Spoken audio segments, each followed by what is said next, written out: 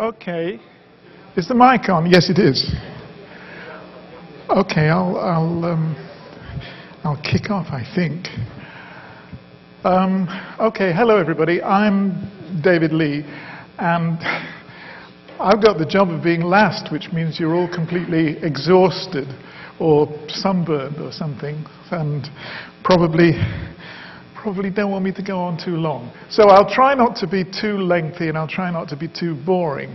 And if I am too boring, please sleep quietly. I'm a journalist from England, but I'm basically a civilian, really, in the world of offshore. You're all experts, and I'm not. I run investigations at The Guardian into crime, bribery, that kind of thing.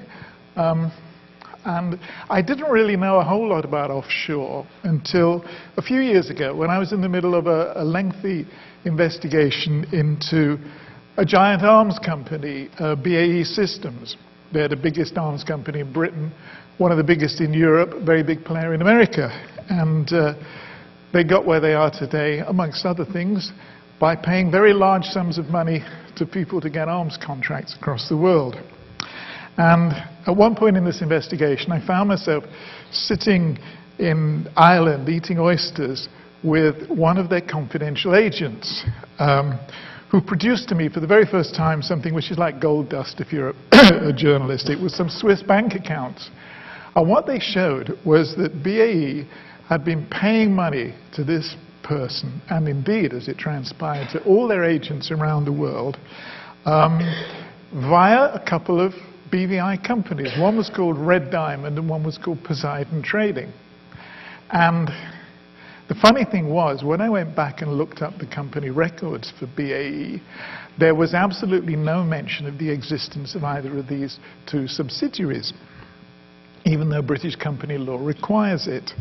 And it turned out that they had simply calculated correctly that nobody policed British company law, and they could get away with not declaring them. And because the BVI was such a successful secrecy jurisdiction, they could use these two companies to funnel hundreds of millions of pounds, about $1 billion in total was eventually identified, going to middlemen and then all over the world. And what we're talking about here isn't some two-bit fly-by-night fraudsters. We're talking about a huge international company with an important corporate reputation, somebody who you would imagine would be extremely respectable. So that was my first introduction to the world of BVI secrecy.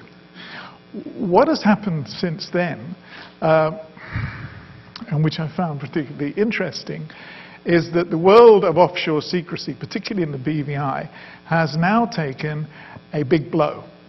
And I've been involved quite centrally in a pretty pioneering journalistic enterprise, which has gone some way towards stripping away the secrecy which is the stock in trade of many of these offshore centres, particularly the ones that are British dominated or British controlled. And therefore, my theme this afternoon is that the offshore secrecy, which is that stock in trade, can no longer be guaranteed. There may be people here who will disagree with me, and it may be that I'm being over-ambitious in saying that. But certainly, at the moment, I think it would be a very foolishly optimistic person who thought that the walls of secrecy remained in place around places like the BVI. And the reason is quite simple. Since big data came into existence, since huge databases came into existence, which has been the result of unstoppable technological developments, that data is going to leak. Once it becomes in existence, it's bound to leak. Once it leaks, this kind of data, very slippery, at the click of a mouse, it can be circulated around the world. It can fall into the hands of the wrong people. And the wrong people, as far as many offshore operators are concerned, are journalists like me. Let me take you back a couple of years.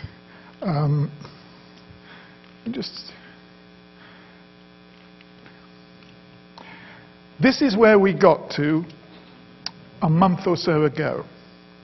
We were in a position where when I say we, I mean the Guardian newspaper and our international colleagues in the ICIJ, which I'll talk about a little bit, were able to publish pretty well simultaneously the names of the people behind the companies, the names of the people hiding their wealth.